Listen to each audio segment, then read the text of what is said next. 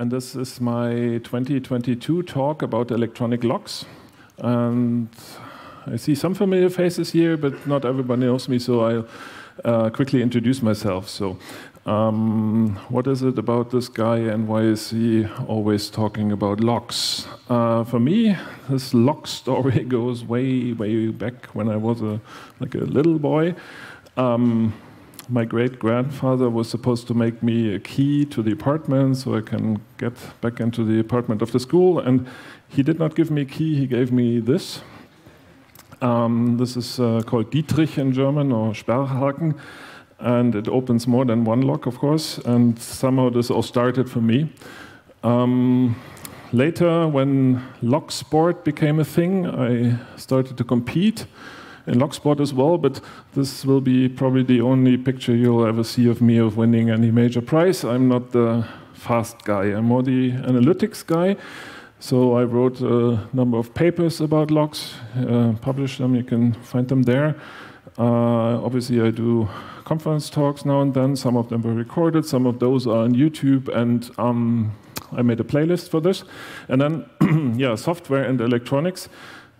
My father often predicted I'd become a locksmith, but I also found that I like to take apart electronics and write software and so on. So I became an engineer. I do my living with software development, and as a personal project, I made an app that may help you if you have an Android device and use this Bluetooth COVID warning app. But now let's look at locks. So, to make it a little bit easier to follow this talk, I made like 4 segments. Obviously, electronic locks are electromechanical systems, so you can attack the mechanics part or the electronics and software part. And also to sort it a little bit, there are generic attacks that work maybe on many locks, and then there are also very lock-specific attacks. As an example, it would be like what I will show most, bumping. It's very generic, it attacks the mechanical part. There are other ways how you can do it. Magnets are typically something. And other attacks. Electronics and software, there's a lot of attack surface, but it is typically very lock-specific for one specific system. And yeah, some of the things are generic if RFID keys can be copied, and you know that. Okay, start with bumping. You have heard about bumping, I'm very sure. For mechanical locks, there was a patent early in 1926, and then in the early 2000s, it was made public again, and also by some people here in the Netherlands. There was Barry and Rob from Tool. They wrote a paper about it. And what you probably also know is bumping cheap electronic safes. So that is a well-known technique. You can use a potato or your fist or whatever. And here you see Ray bumping open a safe at Munich CCC. So you probably have seen that, right? And most of people who know something about locks also know that this is because of the solenoid in these cheap safes. And yeah, they have become an anti-pattern in mechanical lock design or in electronic lock design because they are so easy to manipulate from the outside. So people generally accept that motors are a more secure way to lock something. Okay. But I did find a modern lock with a solenoid, and this is now a lock-specific mechanical attack on a very specific lock. This is a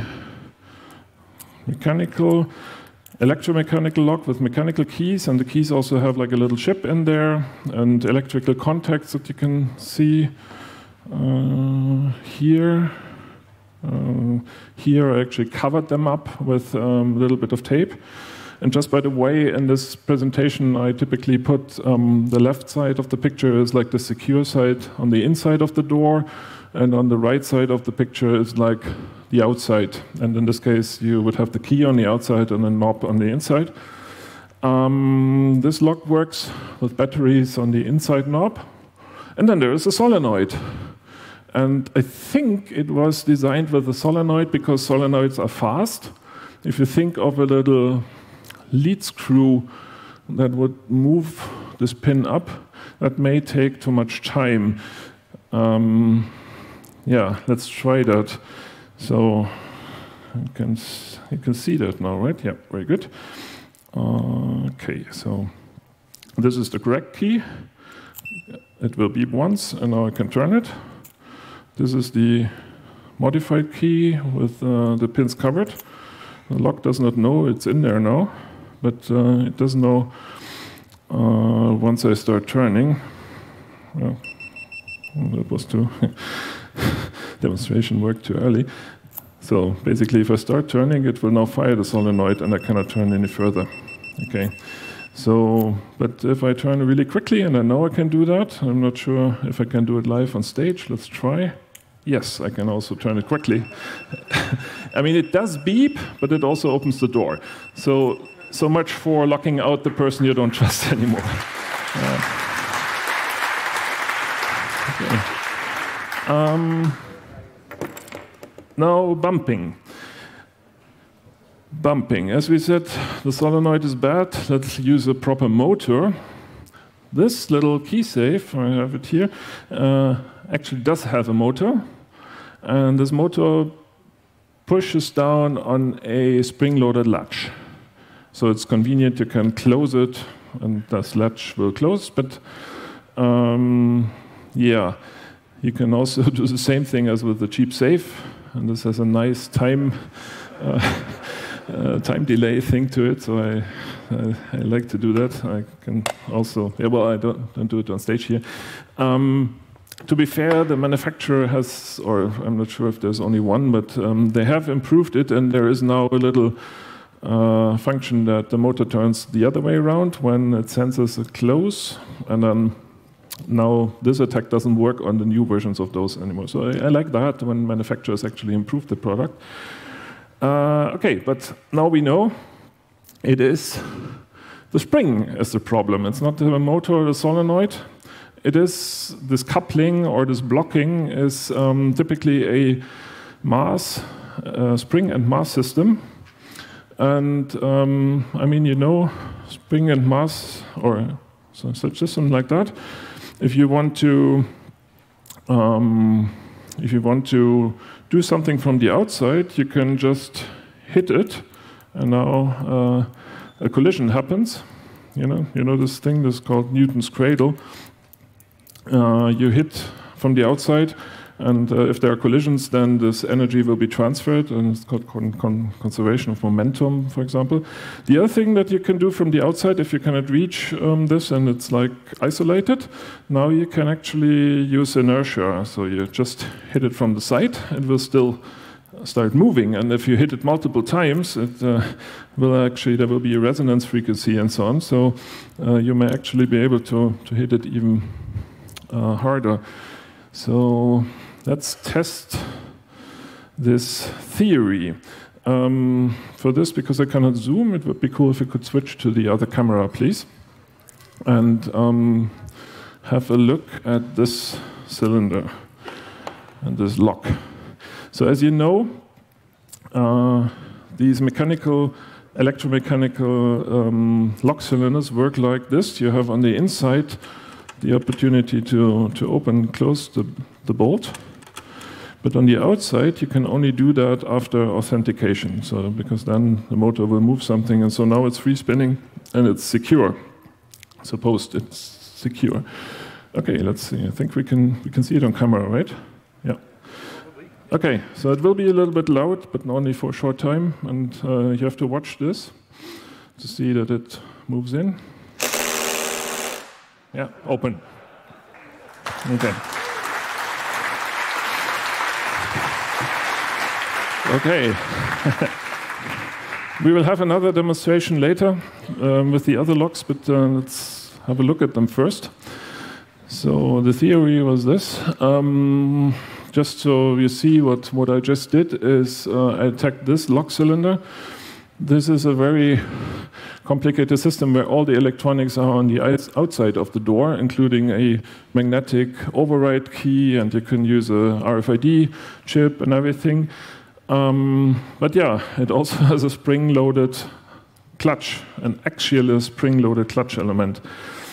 Okay, and there are typically some questions, frequently asked questions. The first one is, why test this in a door? Some people in Germany will now be angry with me because lock sport ethics say you should not attack a door, you should only attack a lock, and this way it doesn't look like we are thieves and want to break in. The only problem with that is you cannot have a real test if you just hold the cylinder in your hand. I want to show you with this cylinder here. This is an electronic lock cylinder that is not vulnerable to these attacks. At least I didn't fight that yet. But you can see that this cam, that's the thing that operates the bolt, it actually turns, even though I didn't put a key here.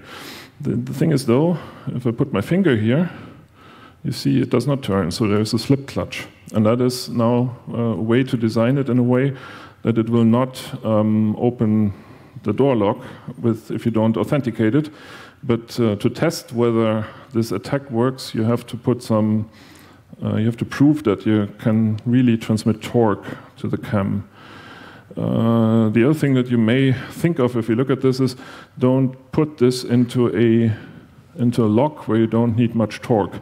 So if you have like a key switch that maybe doesn't need much torque to activate, then this is not the right lock for it. Or if you have like a thing that just blocks based on the cam, like a little safe, something like that, you can easily now here, you know, this type of thing, you can easily pull it out if you can just move the cam without torque.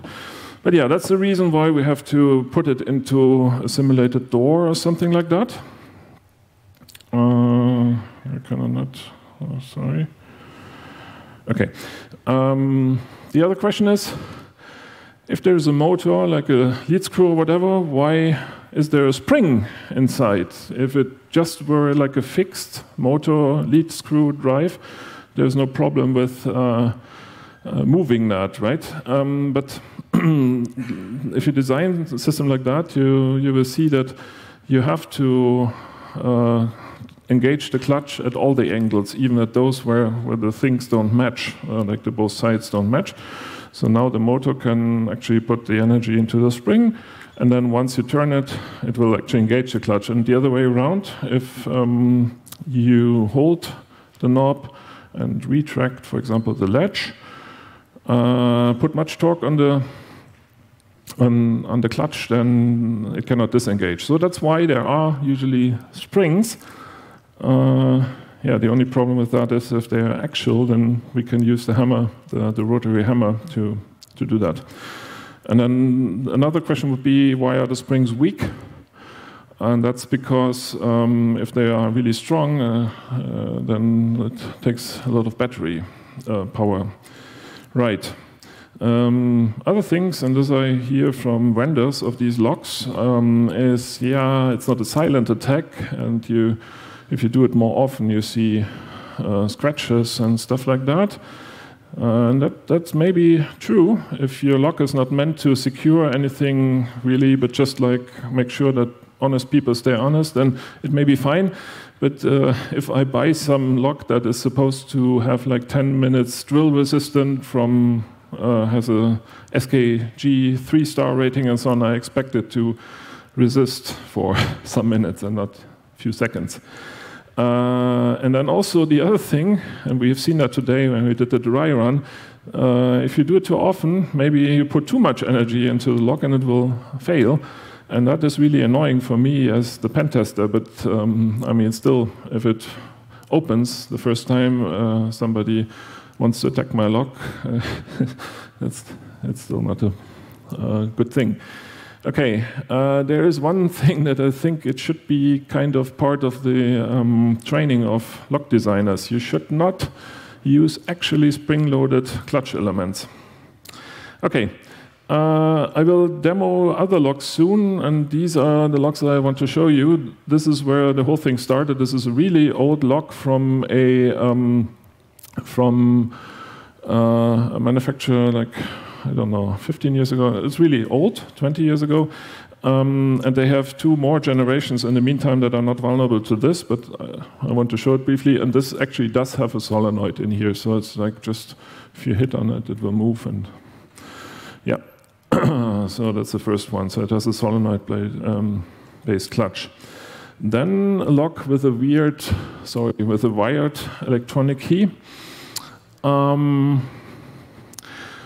That one, when I took it apart and looked at it, it looks like the clutch is actually radially, meaning coming out of this, which would be good. It could have its own problem if you turn it really fast, then like centrifugal force would maybe pull it out, but that's not the case. They designed it well. However, there is also a part of the movement is actually, and that's why it's also falling to this. Yes, but while we look at this lock, I promised some other things than bumping, other mischief. This also has bad crypto and a time penalty bug. Yeah, so the vendor says the key is read and copy protected through cryptologically encrypted dialog procedure, but that was like invented, home-rolled crypto by somebody 20 years ago. And if you look at the key, you also see there's just a little PIC microcontroller, so what would you expect? Let's have a look, right? So do a standard reverse engineering procedure would be, use a logic analyzer to record the transactions. I use layer logic, and then look, and you see the physical layer, and the physical layer is really simple. It's like a 0, and then the bit, and then the 1, and then the 0, and next bit, and the 1. You can write, for this type of logic analyzer, you can write a low-level analyzer, and then you see the bits. Figure out it's 40 bits, challenge and response. Then Teensy is something like an Arduino, but faster. Made an analyzer, wrote some software for that. And then we could actually understand the encryption, and we'll look at this on the next slide. But once that is done, we can also simulate the key and then copy the keys. And then while doing that, this cylinder has a knob with digits, and you can turn it, and then you push it, and turn, and push, and turn, and push, and so you can have 4 digits, 5 digits, or 6 digits code that way. And it turned out that if the codes were 4 or 5 digits, and we entered it through the key interface, then it wouldn't have a time penalty. Meaning you could easily brute force it by just trying out all the 4-digit codes in short time. So that one the vendor has fixed in new firmware releases, which are, well, the whole system is not updatable, but if you buy a new cylinder like this now, it won't have the time penalty bug anymore. Let's look at the crypto. So I chose this picture, people who stare at bits. And at this time, I also want to thank the nice people from Mischief and SSDEF for being such nice sparring partners and inspiration. So thank you, Ray, Emke, Zach, Robert, Avanti, and all the others. We did Jitsi session during the pandemic and stared at bits. So on the left side, you see the challenge. On the right side, you see the response bits. And what you can already see is, like, if you look at cases where only 1 bit flips here, not much happens on the right side. And Claude Shannon wrote about cryptography, called this diffusion. The single bit change should change more bits on the right side. So if you see this already, you have an idea that something doesn't seem to be right. And if you look more closely, and I'm not sure if you can see it here, but I highlighted the change bits in bold print. And you can see that it is 6 bits changing, and they are always at the same side, and that is very much looking like a linear feedback shift register. And it's actually a little bit more complicated than that, and it's 2 linear LFSRs, and that's it. So now that we understand it, you just need to have one single transaction, and you can get the secret of this key. Good, so that was about cryptography attacks, if you will want to call it like that. Bumping again, another lock. This is a very strong, smart lock cylinder. And it is designed very well because all the electronics parts are on the inside of the door, and there's only some strong metal on the outside of the door, and strong drill protection. And you see the SKG 3-star sign here. So yeah, that is a strong lock. Taking it apart, you can see that there are actually spring-loaded pins, clutch pins. Yeah, that's the problem, of course. If you look at this knob, you see there is, like on the left picture, these pins are not engaged, but on the right side they came out.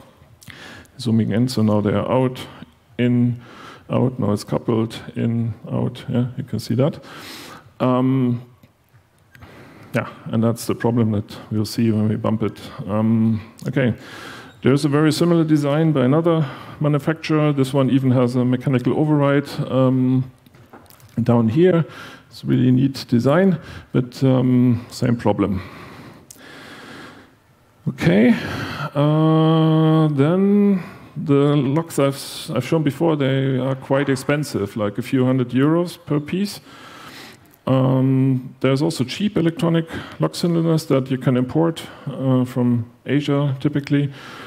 And yeah, this one has a lead screw-based clutch mechanism again, but spring-loaded, and all the electronics in the outside of the knob. There are actually two generations of them. Pretty similar, but slightly different. And then a completely different next generation has actually two little motors in here. It's really nice, like a redundant thing. There's two of them. One can be activated through Bluetooth, and the other one you have to connect a USB override thing. But I mean, both of them actually have the problem we've seen. I took one apart. It's turned around now. And made a slow motion sequence. So you can, at the right side of the picture, I'm not sure if you can see it here, but there is this clutch part, and you can even see that the little pin stuck out from last attempt here. And here you can see that painted is black, and when the pin jumps out, you will see this black covered. Yeah, let's see how much we can. There's another hammer comes from the left, and the whole thing moves, and you see the pin coming out now. And now it is back again, but it's jumping a little bit back and forth. So that is what's happening in there, obviously. And now let's have the camera switched again, please, and we just do it live again on these locks. So number 2 is the very basic one with the solenoid. Let me see. So one thing I want to tell you, I didn't make many of these little mini doors. I made little demonstrating things instead. And you can see here's a white wheel with a black tooth. And this is to prove that the clutch or the cam was actually transmitting enough force to turn it. So after the attack, the little black tooth will not be at the top, but will be moved, and then you know that it would have opened the door. Yeah. Okay, let's try. Open. This one, I didn't put the expensive knob with the key interface and this code entry on there, but just a little brass piece, so don't destroy the expensive knob. Open. That's the strong one with the SKG 3 stars. And it is really strong, maybe. Let's see. Oh. Yeah. Okay. I should have. There is a screw to keep that in. Let's try once more. Open. Okay, then we have this other very similar one. Open. Now we come to the cheaper versions. Oh.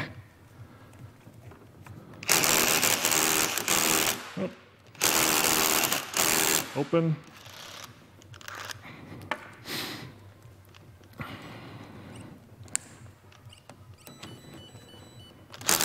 Open. Okay, getting there. One last. Open. Okay.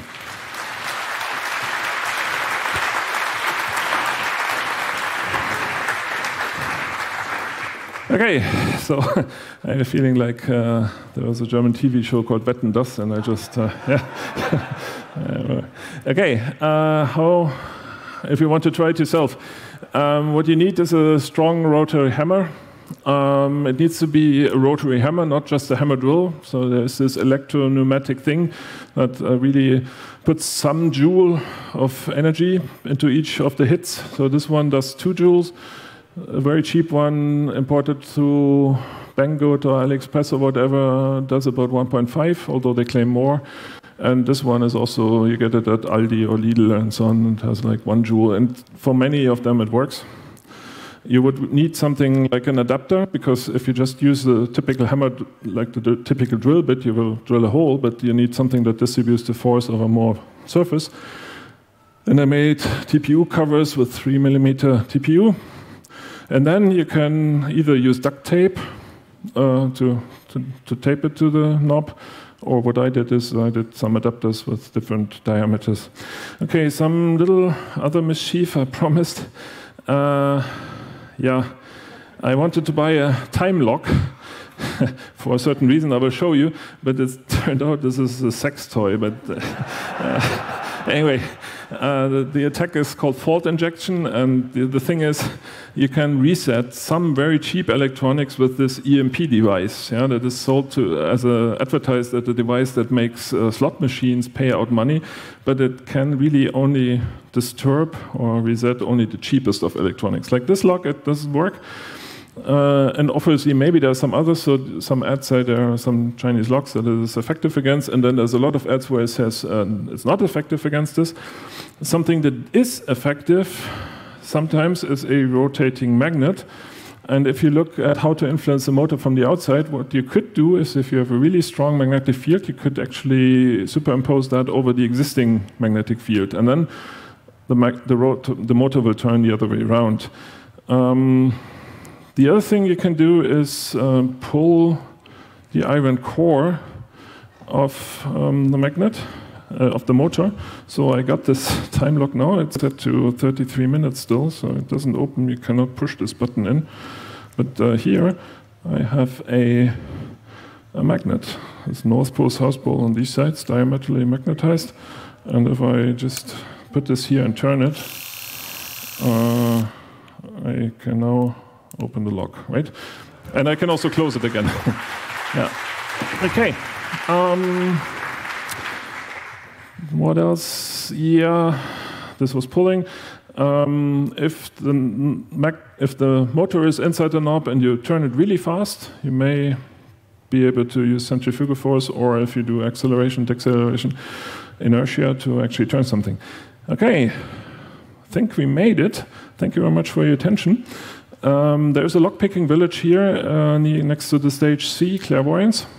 You can also reach me over DECT, and I will be at LockCon this year again.